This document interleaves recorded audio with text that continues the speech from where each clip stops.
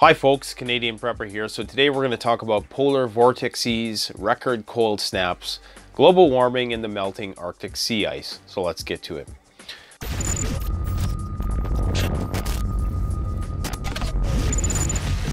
So I'm going to try to explain this as simply as possible. There's this thing called the northern jet stream. It's this stream of air that goes around the Earth from west to east continuously. It's this thin band of air that's traveling around the Earth continuously. It's traveling about between 100 to 150 kilometers an hour, depending on the season and the factors I'm going to get into today. The cold air is in the Arctic. Okay, the Arctic is like the planetary air conditioner. That cold air is contained there by this jet stream. By and large, that movement of air blocks it's actually created by the warm air interacting with the cold air, but it keeps that cold air up top. Now, the jet stream speed is determined by the temperature differential between the temperature at the equator and the temperature up top. What that means in plain English is that if this is really cold and this is really hot, you have a fast moving jet stream, which keeps all that cold air up there.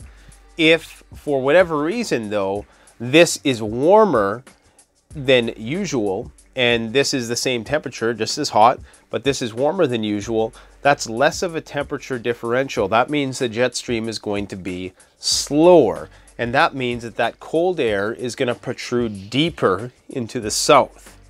So that cold air, which was contained up here, and which, you know, is supposed to be preserving the sea ice now, is being diffused downwards because of the broken down jet stream, making the Arctic warm even faster. That's not the only factor that is causing the Arctic to warm faster. There's a lot of other factors.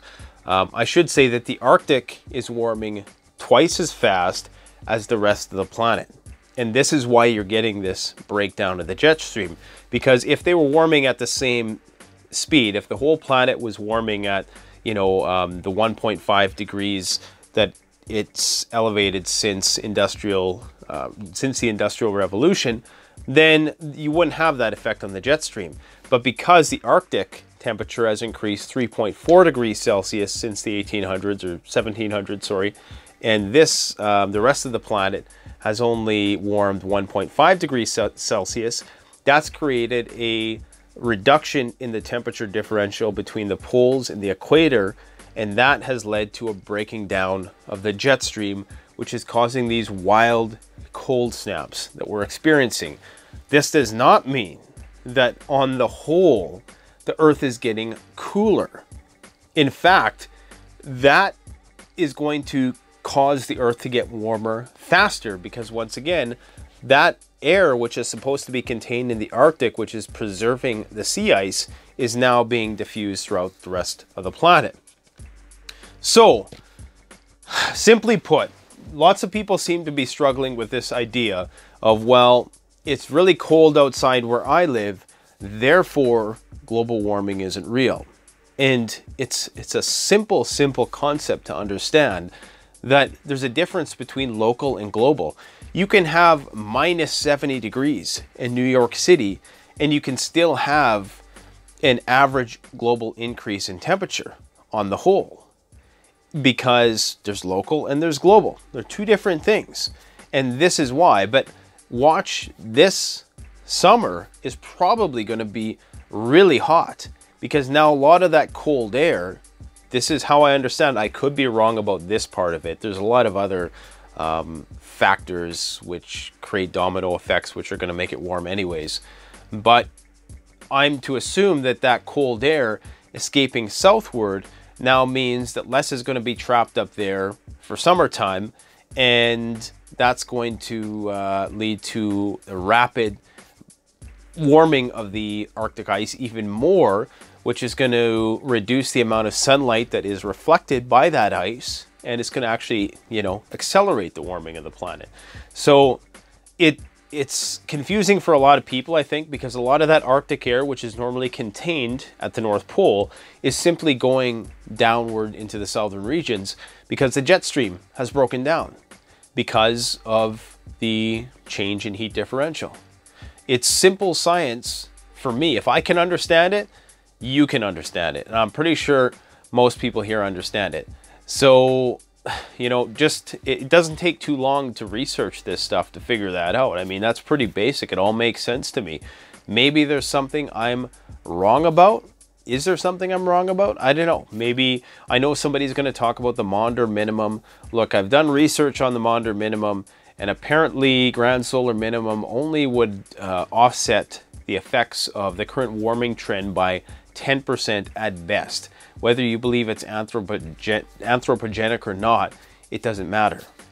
I mean, it does obviously matter, because you know, that means that we are culpable, but it's such a contentious issue, I'd rather not bring it up.